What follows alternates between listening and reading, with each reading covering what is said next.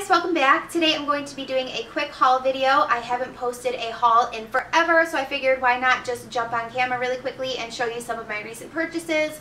I went to Naimie's, I also ordered some things from Colourpop, and I also ordered from a website that I have never heard of before until recently. So if you want to see some of my recent purchases, then just keep on watching. Okay, I'm going to start off by showing you what I picked up from Naimie's because I did most of my shopping there. I love going to Naimie's because they carry so many amazing brands, and I'm in heaven every time I go there. I end up being there for like 3 hours. The first things that I picked up are these Stila Stay All Day liquid lipsticks. I did own one of them in the shade Caramello, and I fell in love with the formula, so I decided to pick up a couple more shades. This is what the packaging looks like, just your basic liquid lipstick packaging. It has the Stila logo in gold, so you know, just your basic liquid lipstick. I love the shades that I picked. I ended up going with more like neutrals and rosy colors, just like everyday colors. And I'll just go ahead and swatch them for you guys. I am wearing one on my lips right now. The formula is beautiful. They're very long lasting. You can even eat and drink with these on, and they're not just going to completely come off of your lips. They're not overly drying, and I just really love the formula, so I'm just going to go ahead and swatch them for you. These are the colors swatched on the back of my hand. This first one here is called Rosa. We have Caramello, Patina, Aria, and Bacca.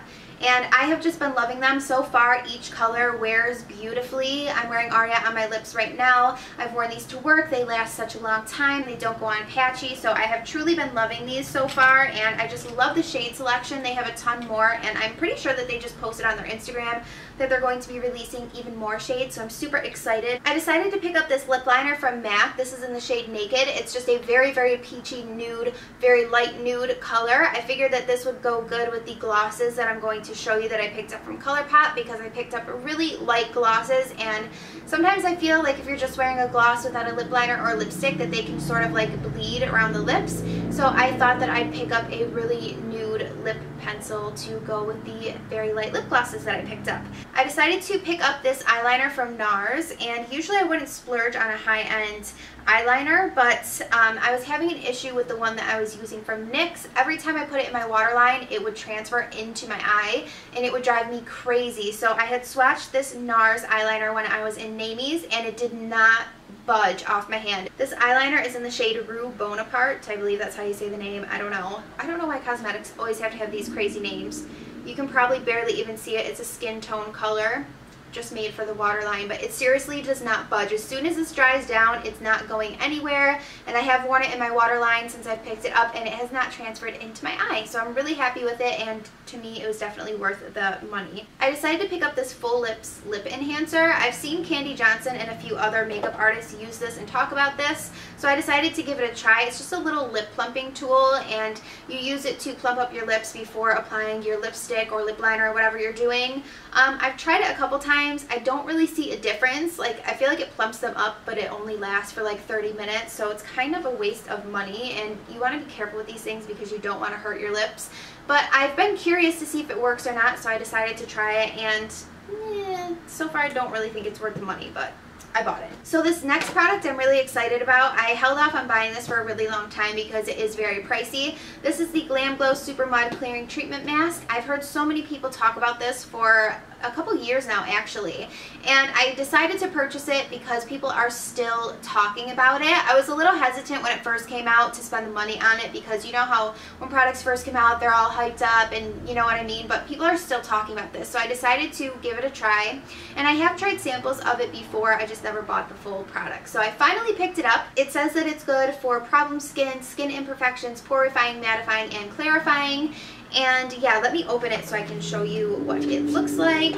So this is what the product looks like when you take it out of the packaging. I've used this twice so far since I bought it, and I love when I have it on my skin. I can really feel it firming the skin. And you can see as it's drying, you see the areas where the imperfections are being pulled out of your skin. So I like that you can sort of see it in action and you know that the product is working. I'm excited to use this a few more times and really see if there's an overall difference in my skin. But just immediately afterwards, after you wipe it off, your skin just feels so soft, so smooth, and it just feels refreshed and firm. So I'm really enjoying this so far, and I'm excited to keep you guys updated. The last item that I picked up from Naimie's is another skincare item. This is the Rodial Dragon's Blood Eye Gel, and I have actually never heard anyone talk about this, but I asked one of the people that was working at Naimie's if they could recommend any good eye creams, and she directed me towards this one. It says that this is a sub-zero cooling eye gel with hyaluronic acid, arnica, and haloxyl?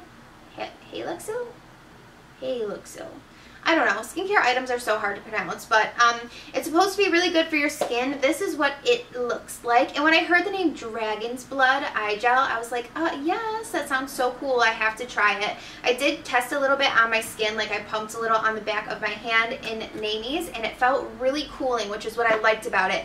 It is a gel. I love the packaging. When you take the lid off, you just push this down here, and then the product comes up from this little opening right here. So I like that it's a controlled pump, because when I have a squeezy eye gel or like one that you have to dip your finger into, I feel like sometimes I can take too much. So I love that this is controlled for you with a pump, and I've really been loving this. I've been liking to use this at nighttime because, like I said, it is cooling, and I like to just take a little bit and dot it underneath my eye with my ring finger, and then I sort of massage it all around the eye area, and it just is so soothing. You can definitely feel it firming the under eye area. I haven't noticed any difference yet because I've only used this for about 3 nights, but so far I have been loving it. It's not sticky or anything like that, so you can use this during the day too. I have a different one that I use during the day that sort of has like a peachy corrector in it, so it sort of cancels out those bluish undertones for during the day. So I've just been using this one for at night so far, but I've been loving it. Can't wait to keep you guys updated and let you know if I see results with this product as well.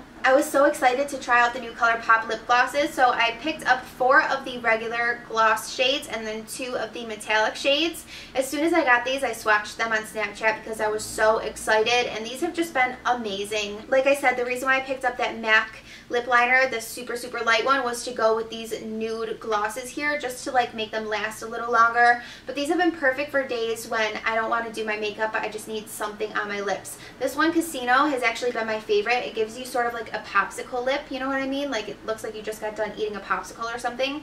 So cute. I love these, just like everyday nude shades, and then these metallic ones are pretty cool too. Last but not least, I decided to pick up this palette from a website called Juvia's Place. I heard Nikki Tutorials mention this. I can't remember if it was on her Snapchat or her YouTube, but she was swatching this palette, and I was like, oh my gosh, I need to try that because it looked so pigmented. This is what the palette looks like. It's the colors that I'm wearing on my eyes today. I do have to say, just from testing this, it's not as blendable as I'd like it to be. I feel like these shadows went on pretty patchy today, which kind of sucks because they're so gorgeous. Let me just swatch a few for you guys so you can see how pretty this palette is. Sorry you guys, I had to like move all the way over to this side because the lighting is just going crazy right now. I'm trying to wrap this up before the lights are just in my face. So these are the swatches here, and as you can see, they look so beautiful. The only thing is they just don't really blend that nicely, and I feel like they fade pretty quickly. I use this purple shade here, Jezebel, as a liner, like a winged liner, and by the end of the night it was like almost completely faded away, which usually some of my higher end eyeshadows, or not even high end, like Makeup Geek eyeshadows that are just good quality, they last all day without fading. So I was a little disappointed. And I did use a primer with these. Like I said, they swatch beautifully, but as far as like the longevity goes and like the wear of these shadows, I haven't been too impressed. So my opinion might change as I play around with it a little bit more, but that's just my first impression of this palette, which kind of sucks because they're so beautiful. I mean, even the eyeshadows that I have on right now, I just did this makeup look like 2 hours ago, and I feel like the colors are already fading away, which usually my eyeshadows last all day long. But it is a gorgeous palette, so I will keep you guys updated on if my opinion on this palette changes or not. Alright you guys, I'm going to wrap this video up because no matter where I move, the sun is like shining through my blinds, and it's really annoying me, and I'm sure it's annoying to watch. But thank you guys so much for watching. I hope that you enjoyed. Let me know if you have any questions about these products, and if I end up loving these, you will hear about it in my next favorites video. Thank you guys for watching. Don't forget to subscribe if you haven't already, and all of the links to my other social media outlets will be linked down below in the description box. Thank you guys. Bye!